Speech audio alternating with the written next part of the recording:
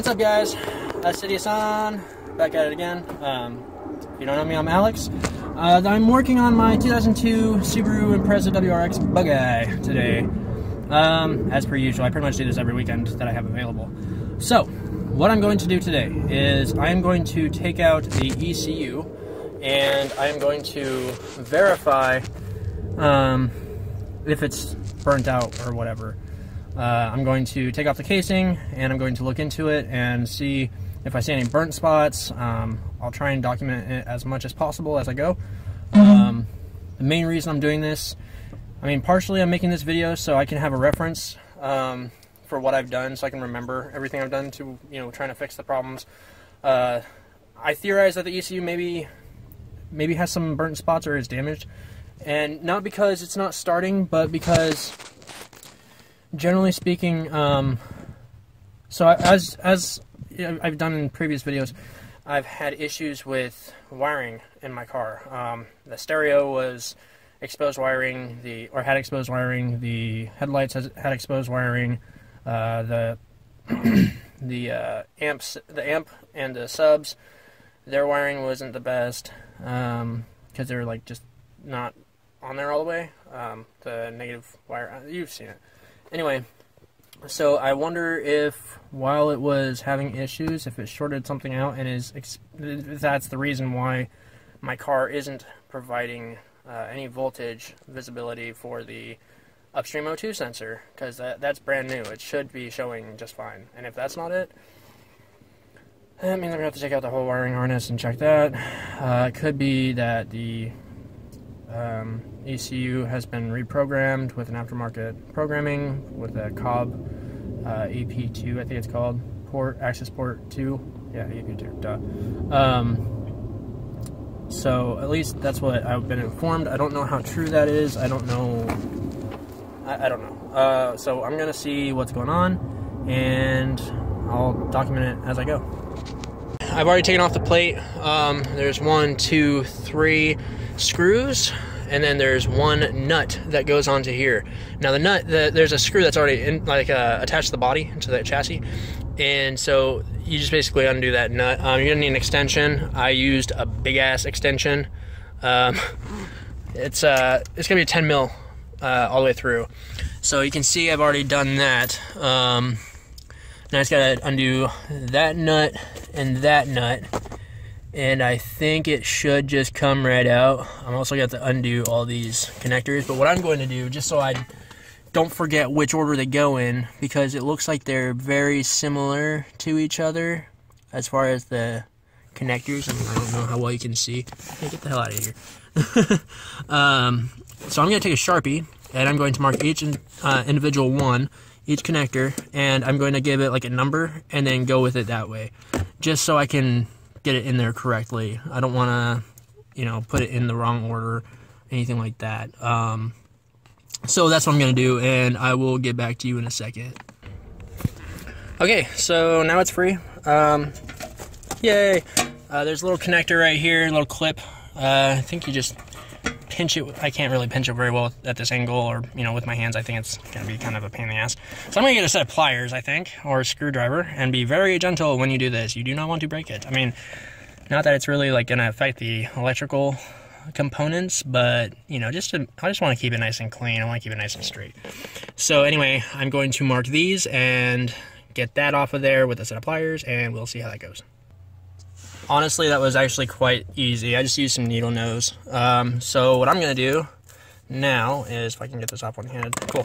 I'm going to mark these with numbers, and then I'm going to put the amount of, I'm going to put like a line for each number. I'm going to make it like, so it's going to be like, for example, 1, 2, 3, and then 4 and 5. Hopefully this will work how I want it to. So I'm gonna go 1, 1, 2.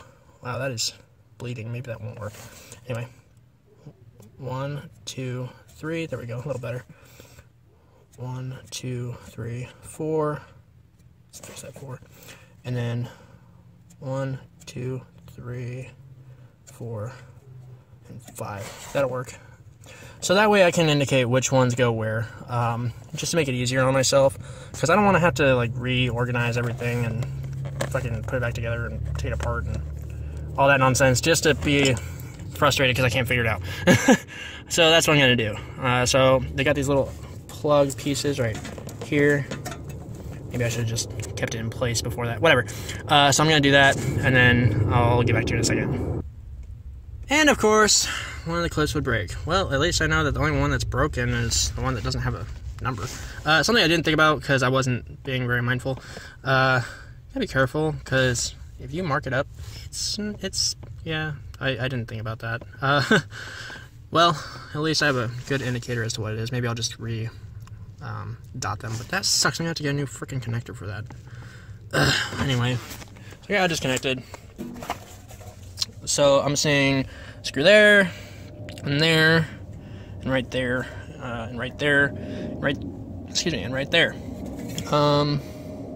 So I'm going to take it apart with a screwdriver, and that's the one I've got. I don't know much about ECUs, so I'm going to double check what's going on inside, and damn airplane. Hopefully this will work out. If there are any burnt spots, I'm not seeing anything that is warranting any kind of any fear or worry or whatever that I'm going to have to replace this thing. Unfortunately, it is glued to the bottom side of the casing, as I'm not sure if yeah, there you can see, but yeah, I'm not seeing anything on the top. I don't want to pry at it and accidentally snap it or anything, so I'm not even going to mess with it as far as the bottom side goes. So I'm not seeing any real burnt out marks on the ECU, so I'm not concerned with it being an ECU problem. I don't see any broken solder joints anywhere. I don't see any burnt out resistors or anything. You know, diodes look like they're out of order. Everything looks like it's pretty secure. Pretty good quality, so it doesn't look too bad.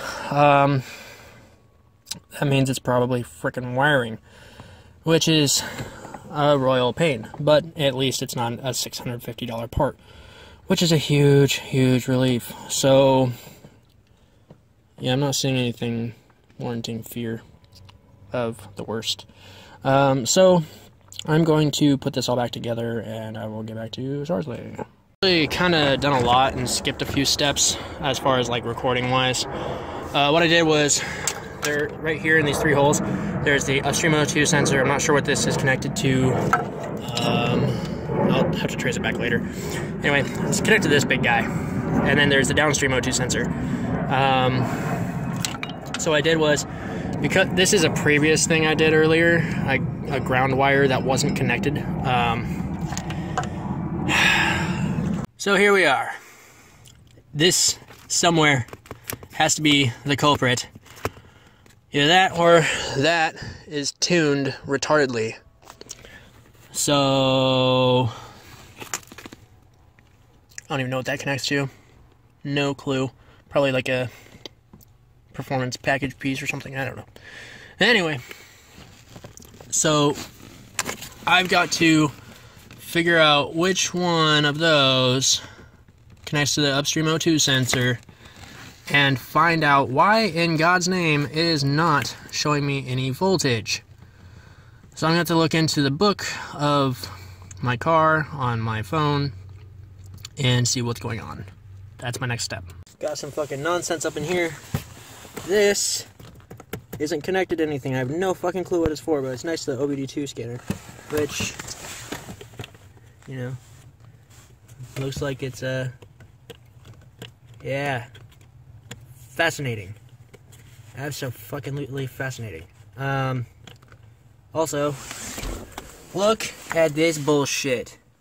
Exposed wire here, electrical taped, but exposed fucking wire there, burnt out wire there. I decided to take my whole dash apart. Just, you know, check it. Wasn't very hard either, because this motherfucker was only held in by a little clip. This thing on the side right here. That's the only thing holding this in. That was it. Found the wireless or wired fucking speaker thing, whatever, microphone attachment. It wasn't even plugged in all the way. But if you look in there, it's like all electrical taped and shit. God, that's like exposed fucking solder joint here. Like, that's not even solder, that's fucking exposed wire. What the shit? It's hard to tell, but look at that. Look at that shit. What the fuck? What's up, guys? So I know I kind of missed out a lot on what happened today. Stuff kind of happened, okay? It's life. But I had intended to record more of the video, but, you know, it didn't end up happening. But anyway, me and Nicole ended up hanging out. We're here at my place right now, and I know it's kind of dark because, well, it's like 11 o'clock at night. We decided to plasti dip Nicole's wheels, so why not? She's just doing some touch-ups. We're kind of running out of plasti dip. Figured it would be just temporary, you know, until we could get it actually powder coated. But that's the rattling can. But anyway, so this is kind of what we got going on. Something weird we fucking witnessed.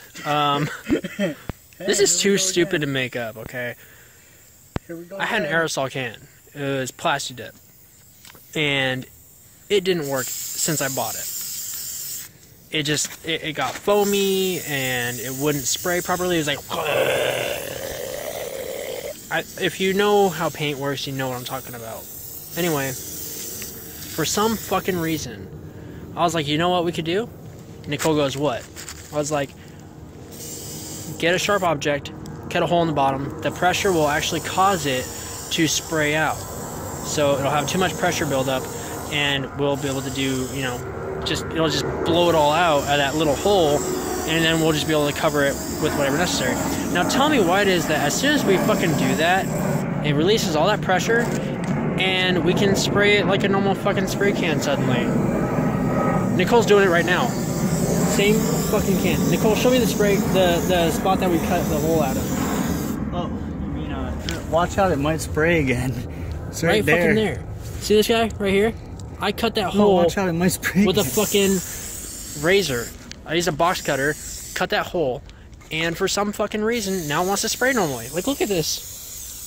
This is too stupid to make up. Fucking ridiculous. Well, it's working all right, really Nicole, good, short sprays. Hey. Short bursts. I'm just trying to get This it looks done. so We freaking have wet, extra now. It's so wet, it's not going to be able to dry, though. That's fine, it'll dry eventually. Eventually. Anyway, puncture hole right there. See it bubbling right there? That's where I cut the bitch. But for some reason, watch this. It suddenly works. I don't know why. It's freaking weird to me, but it works. I don't know. Physics is apparently deciding to be ridiculous right now. I don't even know. I give up. Just.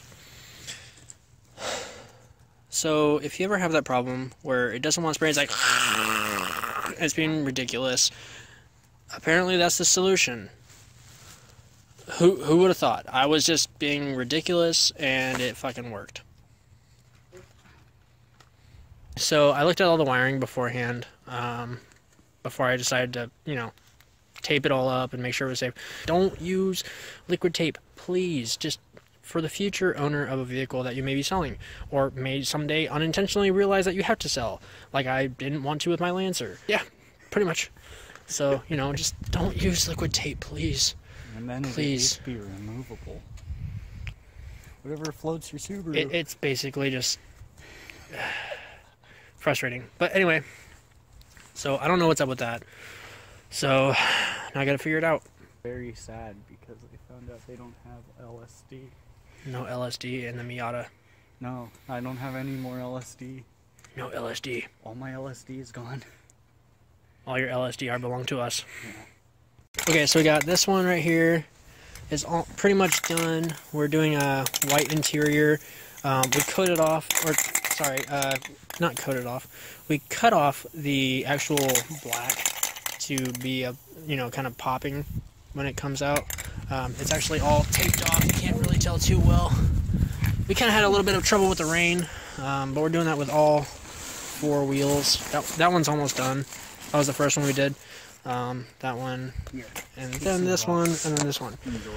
So essentially what we did, thanks to Nicole's brilliance, was we used these kind of paper to lay it down on the ground, and then we used more of the paper to cover over it while it was raining on it, so it was like covered over the actual wheel. I'm using my Sube for lighting, but yeah, we just pretty much did plastic dip on it. She's up on all 4 jack stands, completely wheelless. This Miata, completely off the ground. And yes, we took necessary precautions with the jack stands and the jack, and it's a 2.5 ton jack and a 3 ton jack hood? Stand each. Check out under hood. Oh, more like full a size trunk. spare. Oh, yo, full size. Yo, yeah, full size. Yo, spare. Yeah, that gets me from A to B. And then my leaky oil canister, that's my NOS. Your NOS? Yeah, I'm running NOS. See? Running NOS in that oil can. That's my NOS. Oh, and that right there, big brake kit. Yeah, holy shit. No, it's actually no. That right there, that's your big battery cable kit. No, that's my BBD. BBD.